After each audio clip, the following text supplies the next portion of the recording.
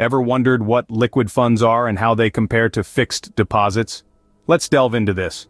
Liquid funds are a variety of mutual fund investments, primarily putting money into market instruments like treasury bills, commercial paper, and term deposits.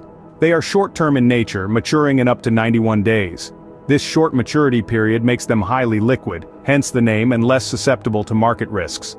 So in essence, liquid funds are a safer bet if you're looking for short-term investments with less risk.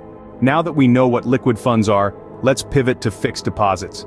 Picture this: a financial instrument provided by banks where you park your money for a set time frame, earning a prearranged interest rate. Fixed deposits are deemed safe havens for your cash, but there's a catch. They come with a lock-in period, and dipping into your deposit prematurely will cost you a penalty. So, fixed deposits are a good investment for those who want a guaranteed return and don't need immediate access to their funds. Now that we've understood both investment options, it's time to compare them. Liquid funds and fixed deposits, while both being low-risk investments, have some key differences. Liquid funds offer higher liquidity, which means you can access your investment at any time, and the potential for higher returns, although they are not guaranteed. On the other hand, fixed deposits provide a fixed return, but come with a lock-in period, during which you cannot withdraw your investment without incurring a penalty.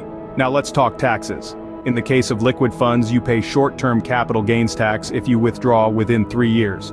But for fixed deposits, the interest earned is added to your income and taxed accordingly.